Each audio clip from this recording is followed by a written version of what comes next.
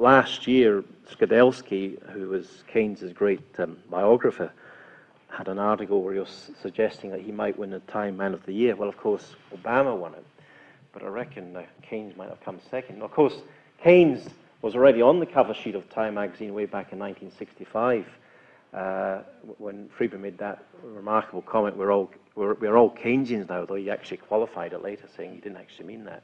And then, of course, Nixon in 1971 also said that he was a Keynesian.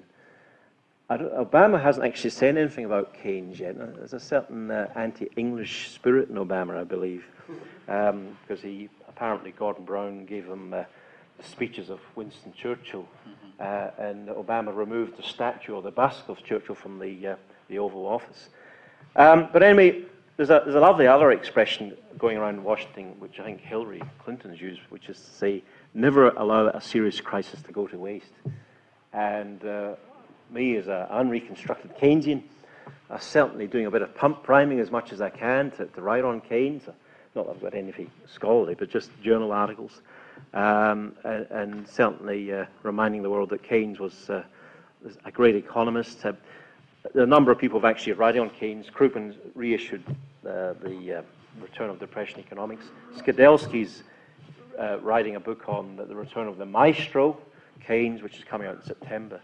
And if you Google Keynes, as Don said, you can get all sorts of material there, including lectures, maybe even this one, eventually. So it's a wonderful time. And one quote that comes to mind, though, is, and I'm going to focus more on Who's Afraid of Keynes. And of course, that comes from Who's Afraid of Virginia Woolf, who was one of Keynes's friends in the Bloomsbury group, though she actually gave Keynes quite a hard time. But I'm going to just talk about Keynes Redux, and then talk about Keynes and his current day detractors. And there's still many of them around, which irritate me quite a bit. But the second part of my paper, and you've only got the summary of the paper. The paper yet is almost finished. Of course, the great meltdown of last September and Greenspan's admission. And there's been such a flurry of books on this. And there was a book recently put out on Bernanke, and the author, I can't remember, it's a Dutch name, he said that Greenspan's PhD was one of these Mickey Mouse PhDs, which is not in the public domain, which I found that amazing. And sometimes you just wonder, well, how much do these people really know? I mean, Greenspan was regarded as this great oracle of wisdom. And then he makes that horrible admission, and then he's only disappeared from the public view, though he did say we need to recapitalize the banks. But I was amazed that Greenspan's PhD is very hard to access. The next line I was going to talk about was that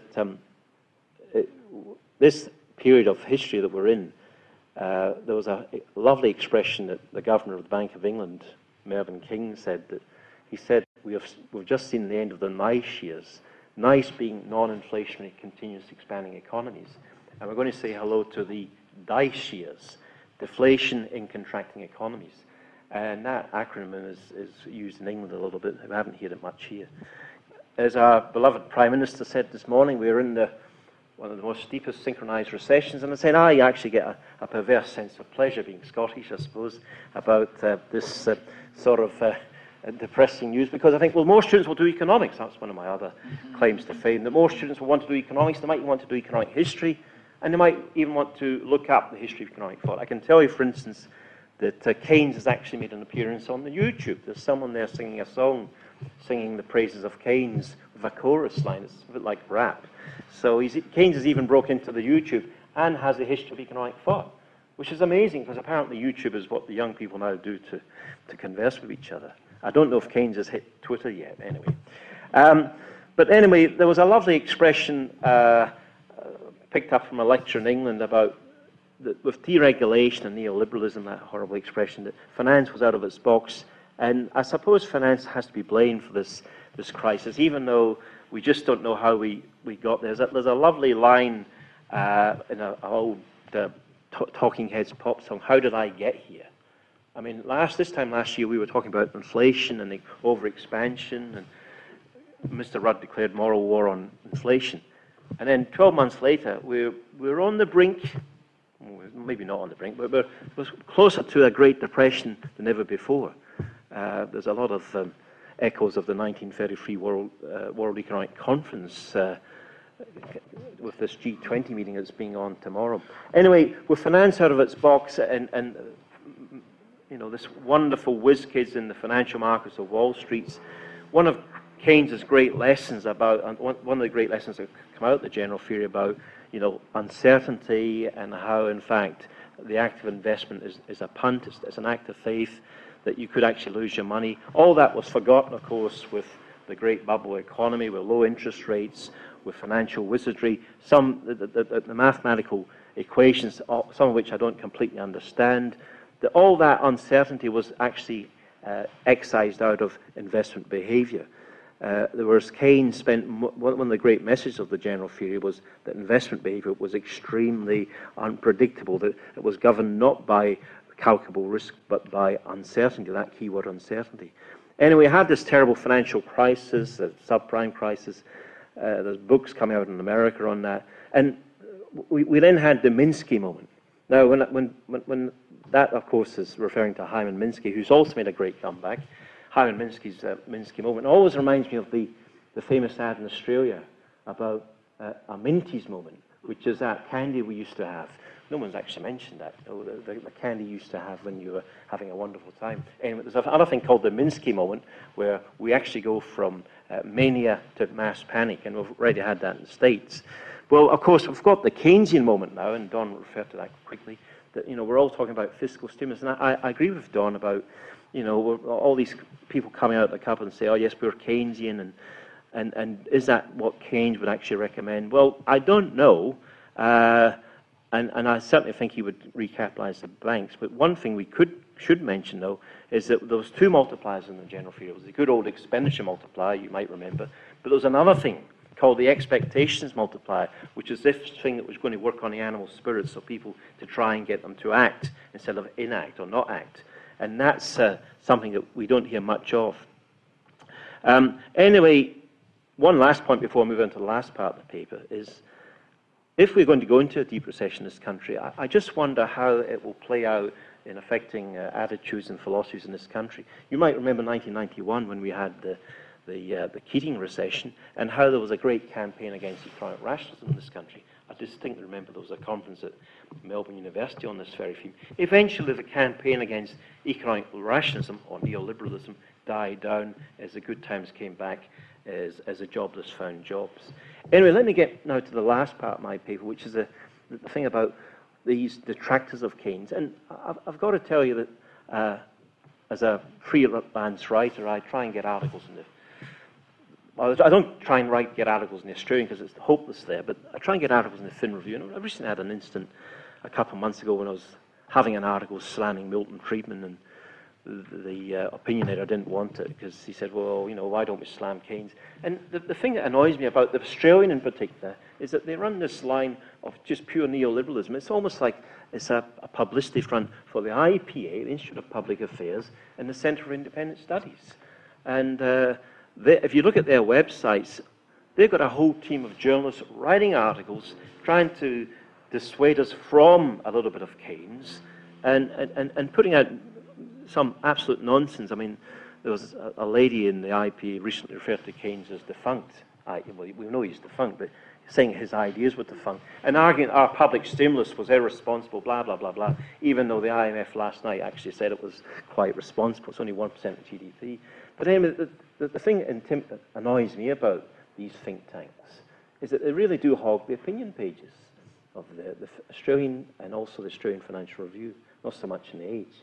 I have to see Ken Davison there. So I don't actually send any articles off to the Australian, and I sent my last article to the Australian Financial Review, actually pertains to this paper.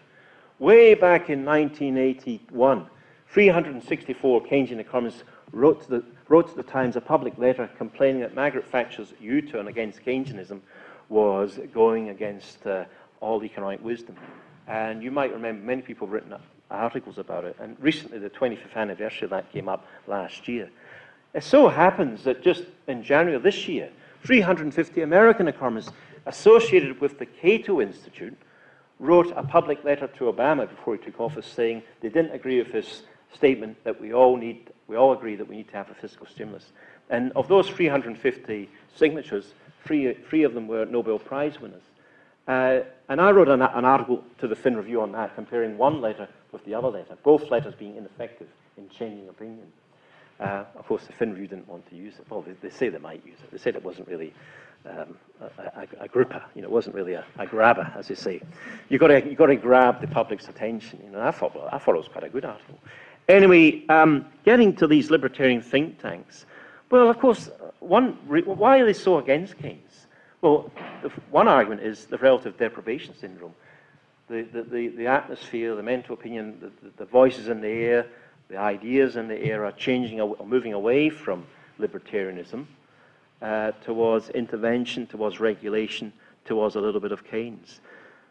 A more scholarly paper attacking Keynesianism was put out by Robert Carling in the CIS in February, where he mentioned 5 critiques or points against a Keynesian stimulus package. And he mentioned things like, well, there's a variable multiplier impact, there's a crowding out thesis, which will probably come back when we have a May deficit budget. The Ricardian equivalence argument, which I find preposterous. That Ricardian equivalence argument is the idea that if we give a tax cut or we increase public spending, consumers will slacken back on their spending because they factor into the long-run horizon that their tax imposts are going to go up. It reminds me of Keynes' thing about living in the short run. In the long run, we're all dead. The other thing is that the CIS and other lonely academics, the odd angry academic have said that, well, we don't want a permanently, if we have public stimulus, we'll then have a permanently large public sector. There's also going to be distortion effects and sectoral bias. Robert Barrow says that Keynesian's ideas of fiscal stimulus now are voodoo economics. Robert Barrow, of course, was one of the contributors or the originators of the Ricardian equivalence, of bringing back that old idea. And then, so these people that are writing in against Keynes, I mean, I suppose they've also got philosophical objections to Keynes, to the public sector. Though I don't think they actually know Keynes. I think they should actually go and read Skidelsky, who captures Keynes. But Keynes was actually not a socialist. He wasn't into state enterprise. He was a tax and spend liberal. He was rather fiscally modest, as Don mentioned. And sometimes I have doubts whether he actually would approve of some of the fiscal stimulus that Obama is engaging upon, the wave of debt that's been incurred in that country. Another colleague, a good friend who's actually in Hetzer, actually had an article published in Quadrant, I see over there, called The Dangerous Return of Keynesian Economics, talking about, well, we need a more supply-side response, that the Say's law, which is still there, operating at a subterranean level. I don't think I agree with Say's law at this point in time. There's also, of course, if you look at the web, and the American press, there's still this old theme about who runs economics in the world. Is it Cambridge or is it Chicago?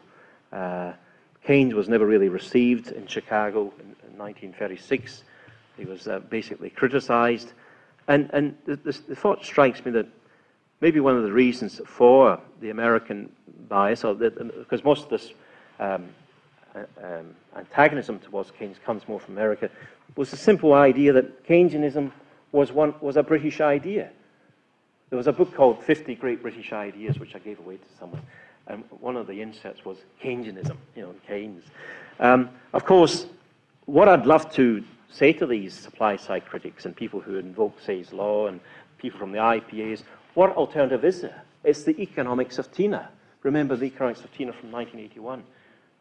Tina was there is no alternative. Margaret Thatcher saying that she was going to break inflation by having what Dennis Seeley called punk monetarism, pure deflation, tight money supply, etc., and no public stimulus. She was going to break that cycle. Okay, so I would say to the critics of Keynesianism, what is your alternative? Do we just wait for the supply-side response to come? New Zealand is actually doing this. It's interesting to see how they're going to fare. Just fiddling around with marginal tax rates, working a little bit on infrastructure, on supply, but I still think we need the impulse of demand, of some type of demand. I think that Rudd and Obama and Brown are right. And the last reason why Keynesianism still finds a lot of negative press, particularly in America, is, of course, the style of the man. Keynes, there's a marvelous book out on Lydia Lopovica, who was Keynes's wife, and she mentions that Keynes was not just an economist, and she found the company of economists rather hideous and boring. And Keynes, of course, was this tremendous wordsmith. This is one of the reasons why I was attracted to him. Tremendous prose and poetry and beautiful expression, the general theory and his other works, which is the thing that actually attracted me to him when I was doing economics way back in 1975.